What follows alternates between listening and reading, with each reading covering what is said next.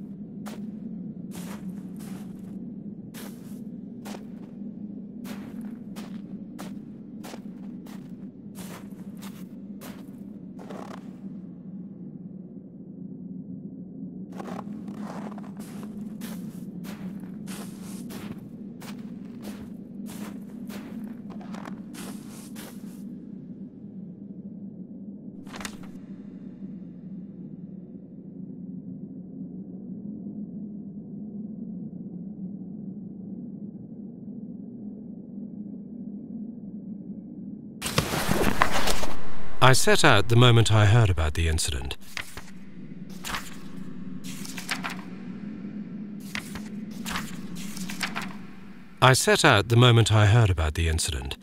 I was in the area, so I reported to the unit myself to be automatically assigned to the case. I arrived at Vichy on February the 19th, a couple of days before the Institute's rescue group. While waiting for them, I started asking around to see if anyone from among the locals knew anything about the incident. One of them said he had a hunting cabin in the search region and knew the area very well. I decided to use him as a guide. When the rescue team had finally arrived, I explained to them what the unit's role was in this mission and that all discoveries or observations should be brought to my attention before anyone else's. We established priorities, checked the equipment, and set off right away. It was not until February the 26th we found the tent that I believe belonged to the students. Initial findings show that the people in the tent cut its sidewall and for some reason tried to escape from it in panic. The tracks in the snow led to a forest 1.5 kilometers away. But the trail went cold after 500 meters and we had to carefully search the entire area. This was not a place of any average incident. We had shivers crawling all over our bodies because of the atmosphere surrounding us. I was convinced that something more than just an accident had occurred here. I had the feeling we were dealing with